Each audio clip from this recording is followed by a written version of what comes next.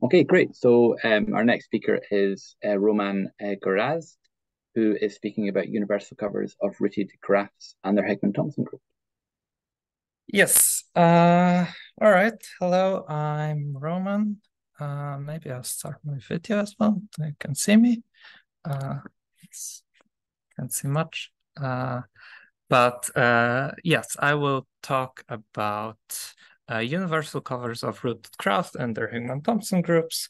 So I will explain what both of those concepts are, but I'm sure most of you are familiar with them. So let's start with the Thompson groups. The Thompson groups are three groups, F, T, and V, discovered by Richard Thompson, I think, in the 70s. And they are very interesting groups. They can be constructed in a variety of ways, and we call them the chameleon groups.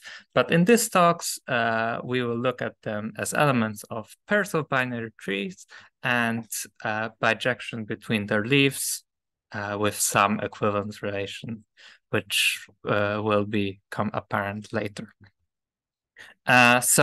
We will mostly look at the group V, where the bijection of the leaves is arbitrary.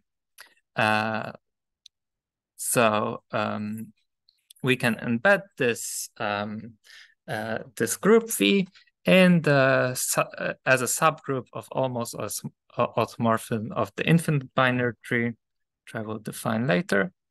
And just one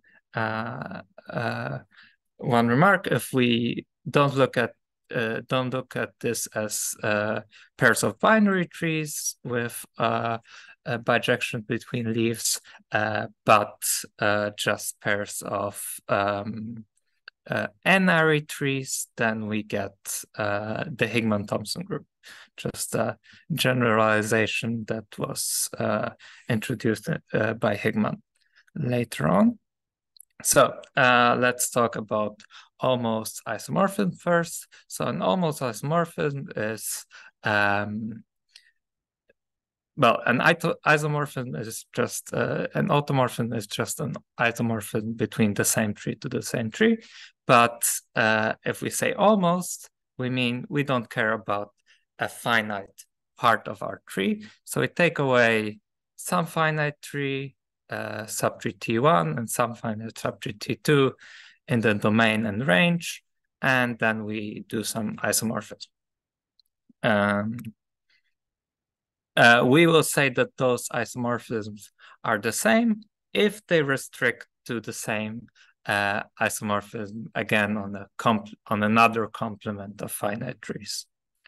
And again, just a notational remark, we will always assume that our finite subtrees are complete, which means a vertex of those subtrees is either a leaf or all of its neighbors are contained in the subtree. To better look how we can embed the Higman-Thompson group in this group of almost automorphisms, we will. This is easiest done if we look at not just any tree, but the universal cover of a rooted graphs. For this, we have to define graphs, which is you have to do all the time because everybody defines their graph differently. But my graphs in this talks will be very general graphs, very general directed graphs. We can have loops, we can have multiple edges, whatever we want. So we have a set of vertices, a set of edges, and two functions, origin and terminus, that tells us where an edge starts and where the edge terminates. Just a little bit of notation. We've got the edge neighborhood of a vertex, and the origin neighborhood, so the outgoing neighborhood, and the terminating neighborhood, depending on whether we look at all the edges that start at V or all the edges that end at V. And if we look at, the edges that they terminate in or start, vice versa, we get the vertex neighborhood. We will call a vertex R of G a root if, that should be both R. I sometimes mix up R and S because I sometimes call a root S or sometimes call a root R, but in this talk, a root will most of the time be called R. So if we have a path starting at R and ending at V for every vertex of the graph. So a path is always a directed path, basically a sequence of edges that start at this, that one ends at the starting point of the other edge. So the covering tree of a directed rooted graph is just the space of paths starting at the vertex or the root R. And we connect those two those paths with an edge if they are expansions of one another just by one edge. So this gives us a kind of, I like the term unfolding tree of a graph because we kind of unfold everything. But universal cover is a more accepted term. So now that we have all this theory, all this notation, we look again if we have a almost automorphism representative now on the universal covering tree of a rooted graph. Then we call this representative a Higman-Thompson representative if for each leaf P of T, we of T1, we basically only do interesting stuff on the leaf and leave everything else the same. So every expansion, if we know how our automorphism acts on the leaves, we already know what it does everywhere else. So this is a Higman-Thompson representative, and any almost automorphism that has a representative that is a Higman-Thompson representative, we call a Higman-Thompson element, and there we get a Higman-Thompson group of the tree. So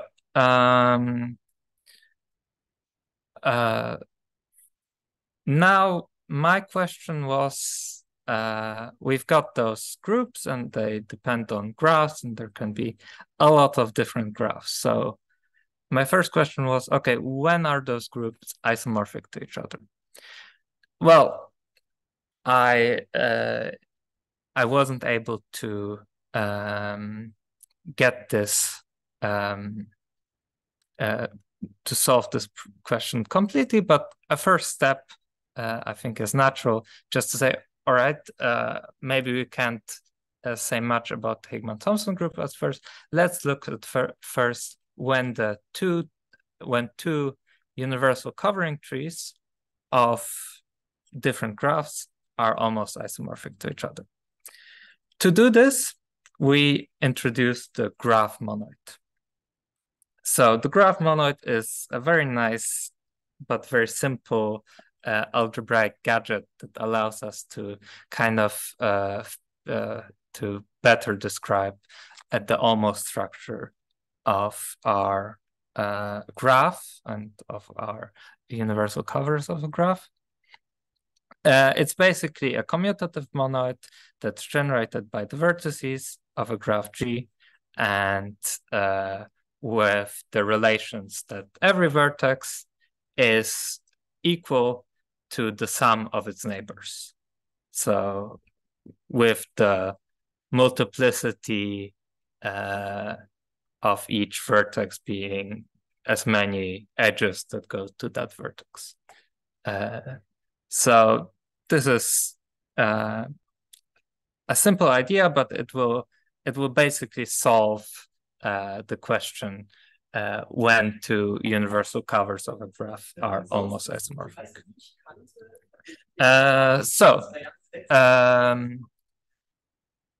If we are working with the graph monoid, we can first use the graph monoid to determine when, if we change the root of the graph, we produce an almost isomorphic universal cover.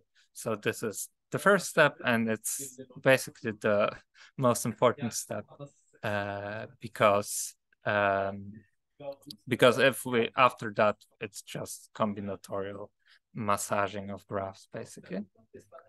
This is a simple result. So we have a graph and two roots, R and P. And we can show that the unfolding tree based on R and the unfolding or universal covering tree based on P are almost isomorphic if and only if R is equal to P in the graph model. And this allows us to swap around, look at the graph and be like, okay, we can see which roots produce almost isomorphic universal covers, which roots don't. And now it's basically just combinatorial theory that I don't want to rehash in this talk to actually show when two graphs produce or two rooted graphs produce almost isomorphic covering trees. And this all comes down to solving the word problems in a graph monoid. And a graph monoid, if the graph is finite, and we will always be talking about finite graphs, is a finitely generated, commutative, finitely represented monoid, and we can use the the Knuth-Bendixson algorithm to solve the word problem. It takes some time. It's an exponential algorithm, but we can't do better. It was actually shown that there is no better algorithm. So we just, if we want to do that, we run this program, and we have an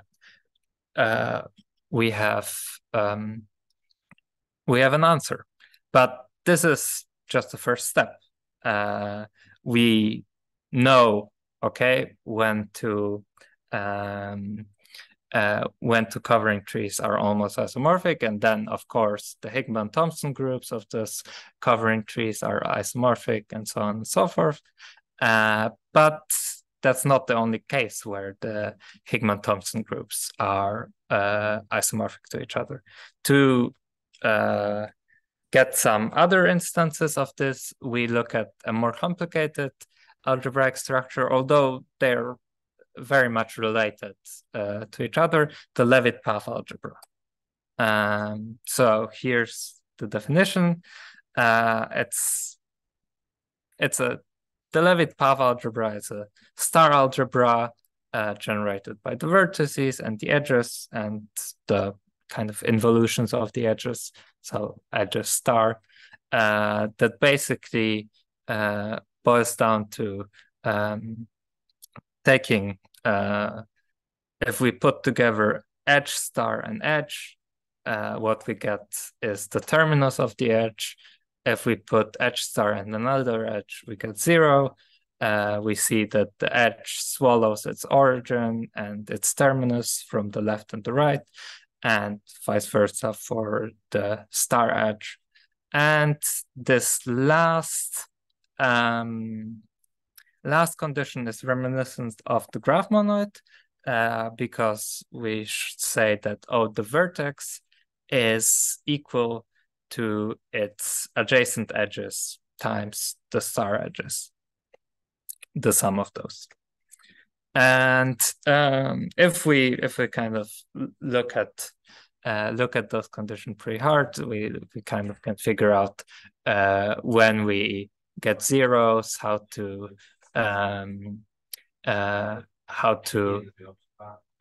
reduce products, and we can show that the set of two paths, P and Q, where as paths, when I say paths in the Leavitt path algebra, I mean just products of the edges that consist of these paths. So we have a path times the star of the path. Again, if we apply that star to a product, we do the involution thing. So we reverse the order of the product and apply the star to every member, and the set of paths times star of another path, where those paths end in the same vertex. This generates our Leavitt path algebra as a module. So if we look at this this generating set as a module, we can say, well, maybe we can, instead of saying any paths, P and Q can be any path, we can kind of control it and get some more interesting submodules from this.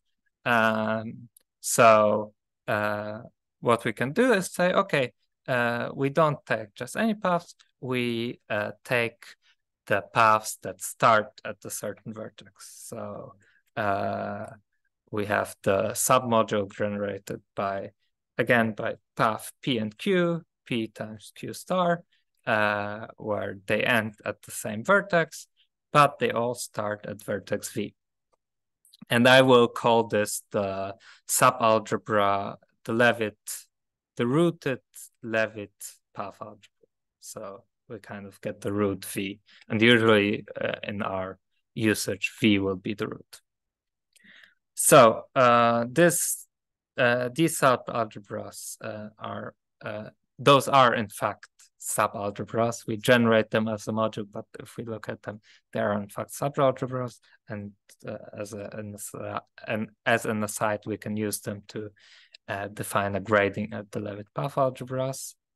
But it's important to note also that those path algebras have different units. So the Leavitt path algebra in general has a unit, which is the sum of all vertices. But the rooted path algebras have the unit, which is the root. And they're all different. So we still get the unital algebra, but with a different unit. So now how I will treat the Leavitt path algebra, I will treat them kind of the same way, kind of similar to how we treat matrices. So while, let's say, we can look at the Higman-Thompson group as the permutation group, and look at the Leavitt path algebra as the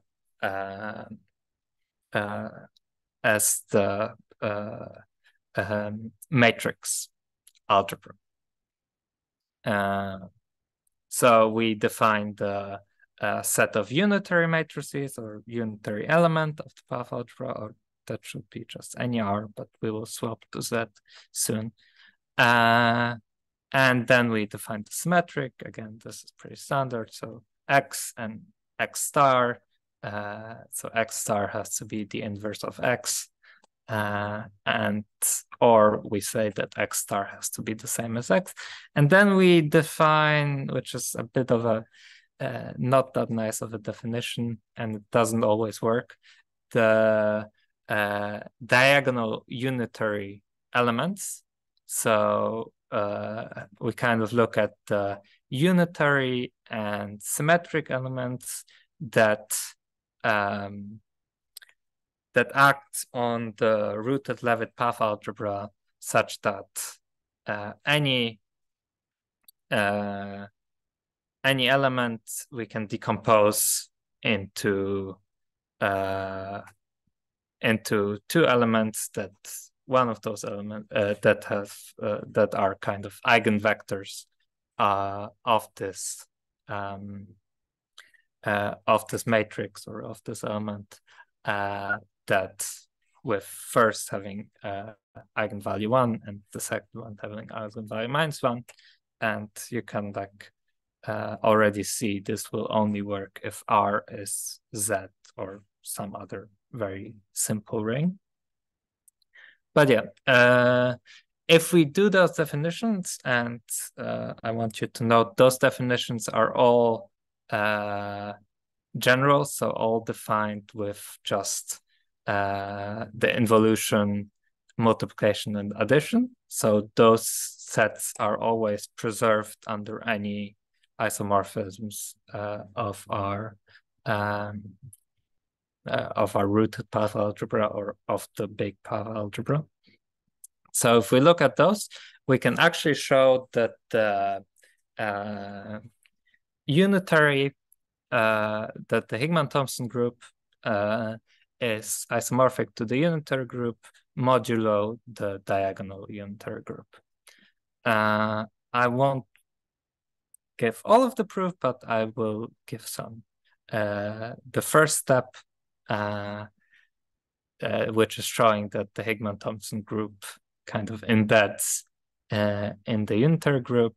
So if we have a Higman-Thompson representative, we can just say, okay, let's look at all the leaves of the tree that we take away, T1, and we say, okay, let's write P times phi P star, and we can put like plus or minus 1 in front of them however we want, and what we will get will be a unitary element. So this is a way of embedding the Higman-Thompson group inside of the unitaries, and we can see that in fact those are all the unitaries in the Leavitt path algebra based on Z, should be here. And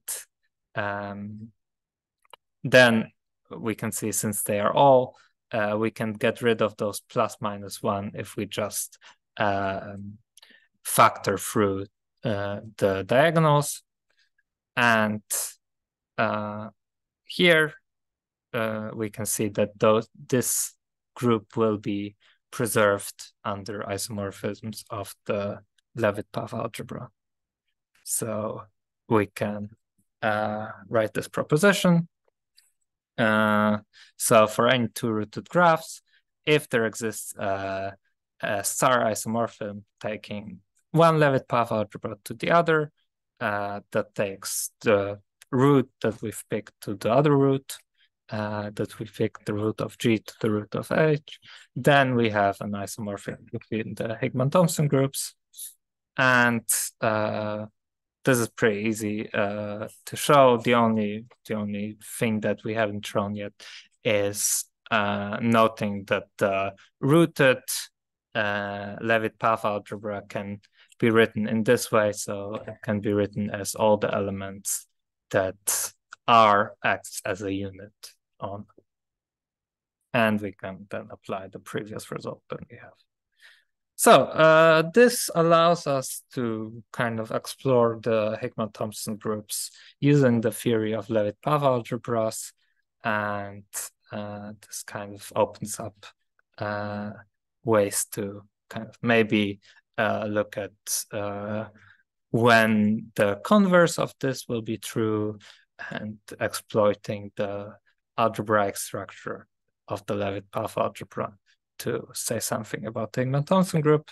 And I will quickly close this talk by talking about an application for this. So we a reduction of our structure of the graph that preserved the Higman-Thompson graph. So this is this kind of what I call the squinting graph. So we will kind of ignore some edges and just look at some special edges and reinterpret the paths between those edges, paths between those vertices as edges of our new graph.